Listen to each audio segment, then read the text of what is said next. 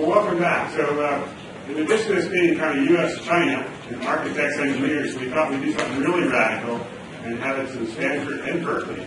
So we actually have two Berkeley folks on the program, and I'll start out. I'm really delighted to welcome Renee Chow, who's a professor of architecture at UC Berkeley. Recently wrote a book called Changing Chinese Cities, and I think what she'll be talking about is more kind of this aspect of these tall buildings and how they affect the urbanism. So I'd like to welcome.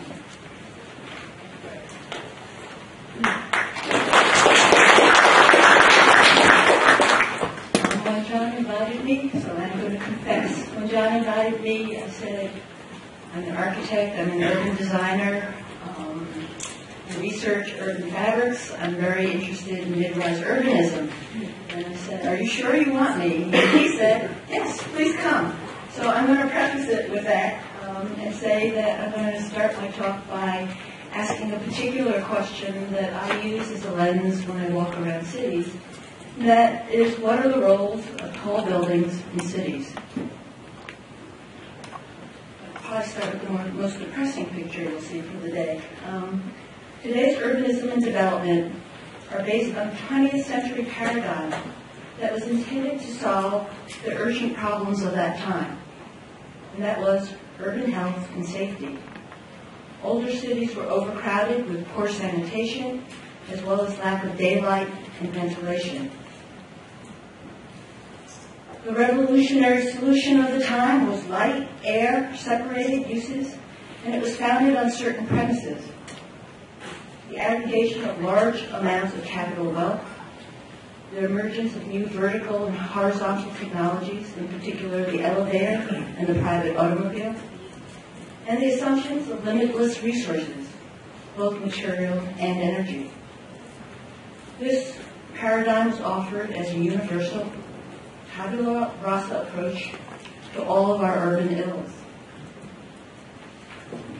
While debates over what constituted good cities emerged and continue to this day, the allure of tall, object-like buildings grew. The design and development culture emerged, dominated by icons that expressed government, corporate, or individual identity, subsuming the identities of places. In Blear's New York, Rem Koolhaas is coming back again, he penned the term Automonument, describing how a building of a certain mass, disaggregated from its context, becomes a landmark of the public realm, even if it holds no activities tied to civic symbolism. For Koolhaas, the purest manifestation of the Automonument is the skyscraper. On the jacket of the book, he describes New York as being in its terminal stage of urbanism. So it sounds like cancer when automonuments dominate the city. My parents are Shanghainese, so I'm okay picking on Shanghai. This legacy of 20th century urbanism has led to the fragmentation of urban fabrics and, in some cases, a homogenization of experiences within and between cities. Today we face new urban challenges. We need density, diversity, equity, and we all know we need to reduce resource consumption in light of global environmental degradation. These challenges require us to rethink the underlying assumptions of our urban design paradigms. Top-down, capital-intensive approaches need to support bottom-up initiatives. Resources are not limitless, but need to be conserved. Technologies and systems need to be advanced for collective and public good. Should we continue to use the same tall building paradigm developed in the 20th century?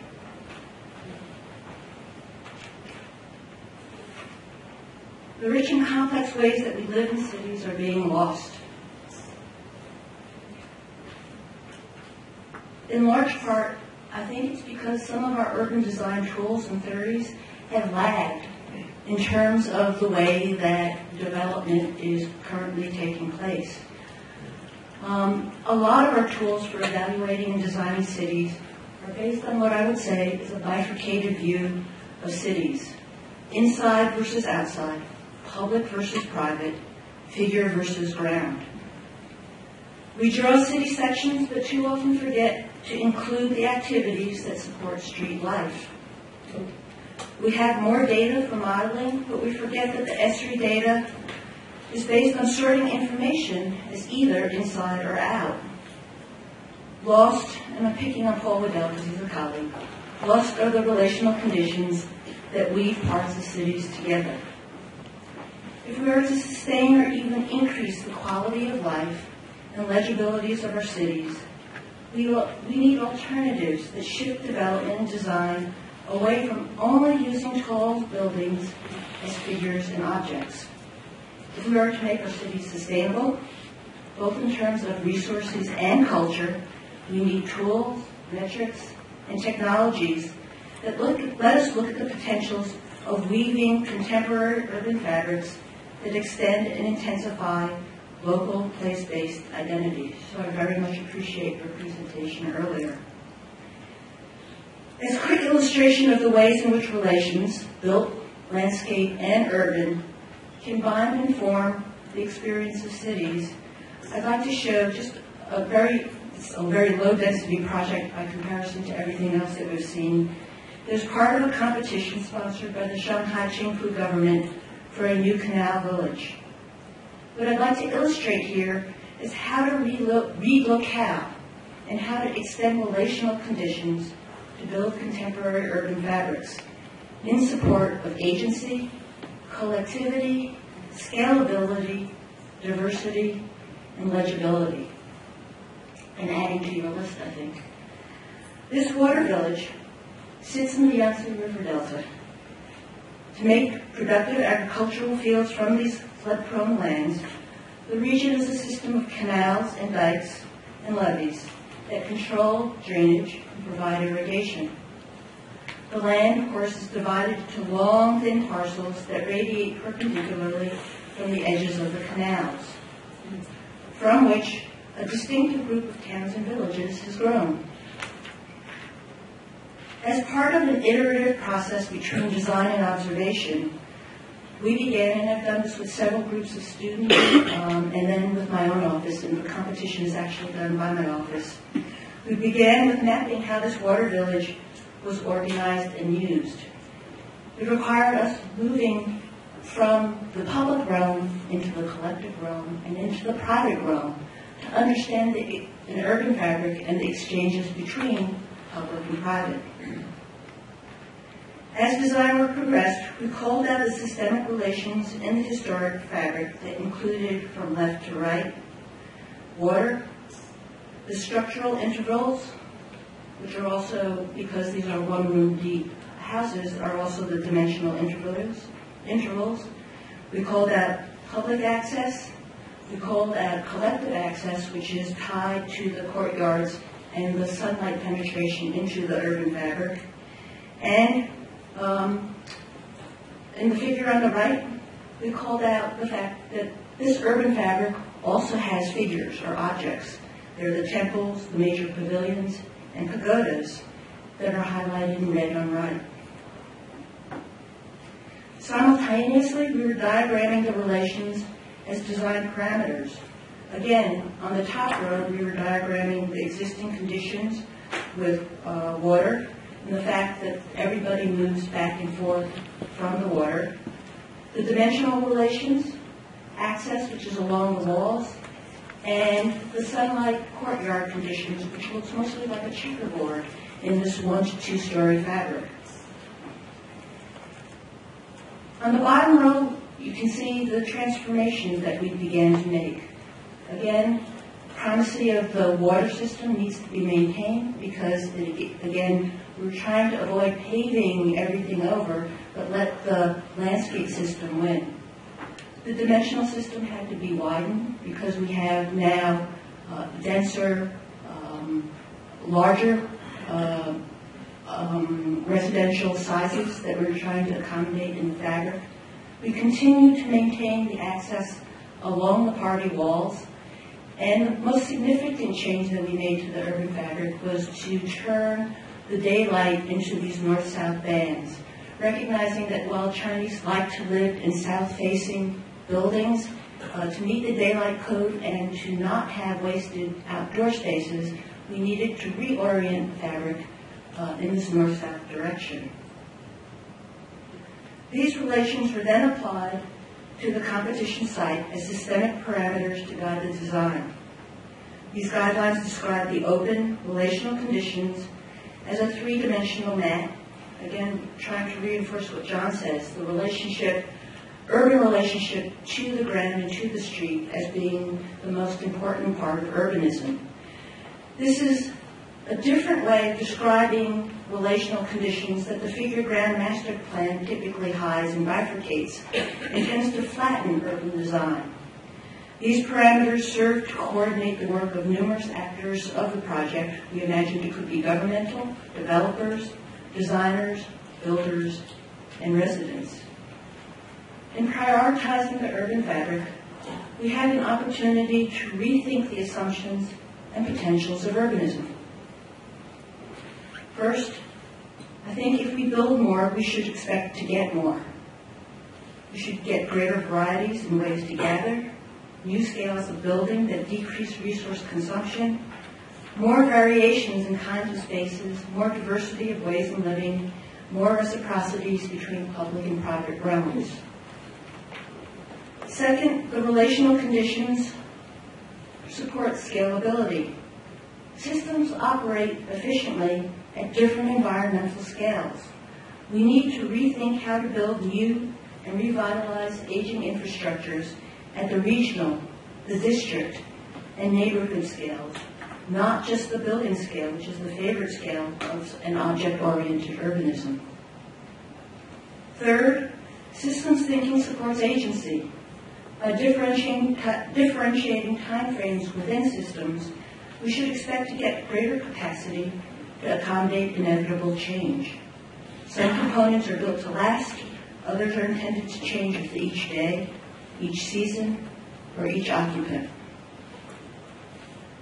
Last, by valuing relational conditions, urban continuities reinforce the clarity of a legible urbanism in parallel with the diversity of shared identity. Just in case I've not been clear, this is not a lecture against tall buildings. Please note, we have relatively tall buildings. Compared to the ones we're looking at, these are only relatively tall buildings in our urban fabric.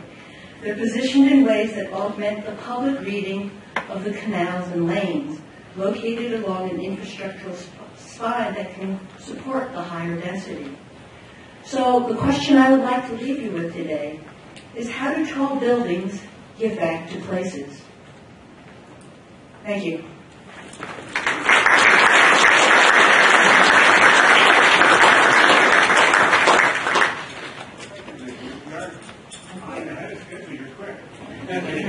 We have some time for questions or comments.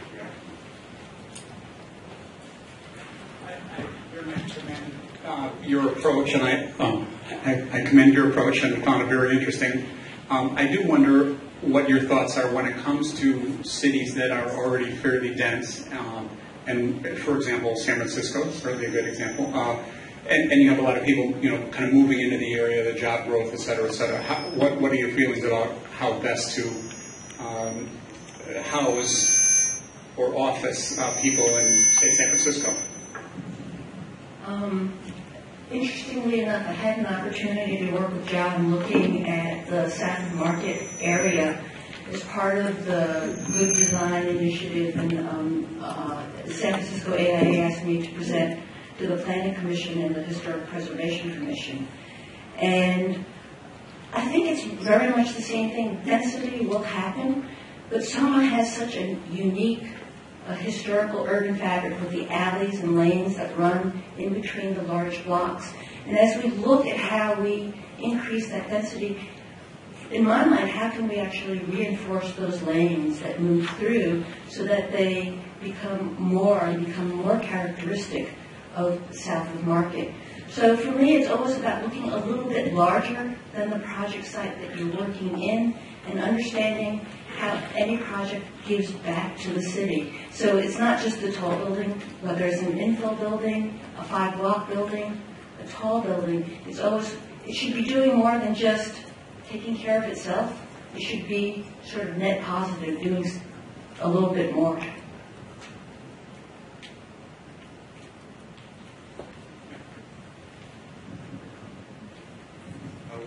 I'll just make a couple of comments. First of all, I think it'd be very interesting to see you apply your, let's call them rules of horizontality, to something vertical.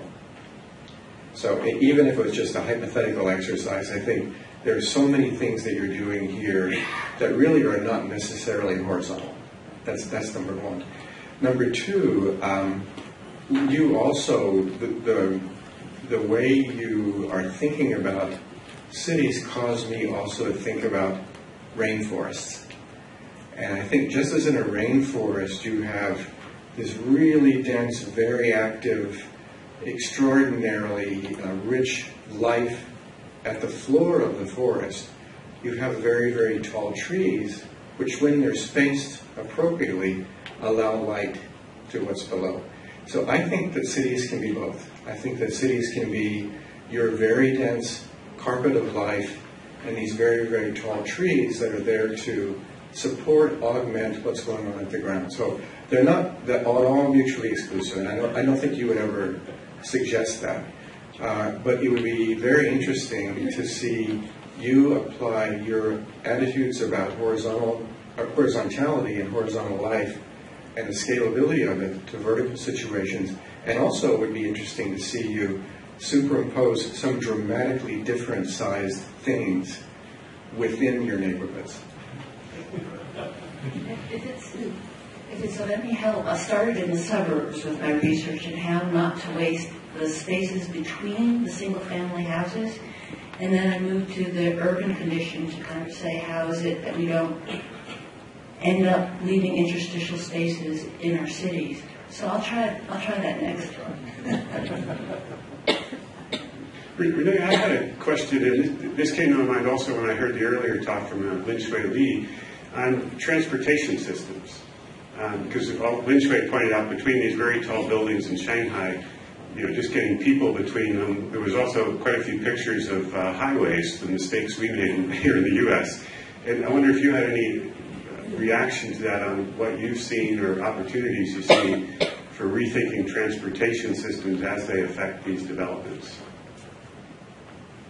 Well, so I think John mentioned it already, that when you look at the street, you have to recognize that streets have depth to them.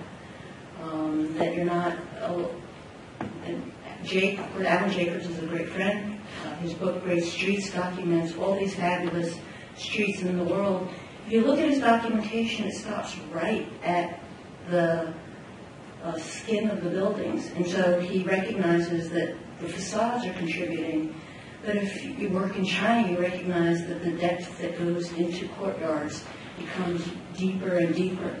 If you work with a tall building, you have to move in because the sort of density of all the people that are in the high-rise are all coming to the street. So streets are more than just skin deep. And so how you start to add them become important. I think China is now already switching relative to transportation, recognizing that the superblock is problematic relative to continuity at the ground level because it becomes so dominated with the streets. So we can see all these transitions happening. Thank you.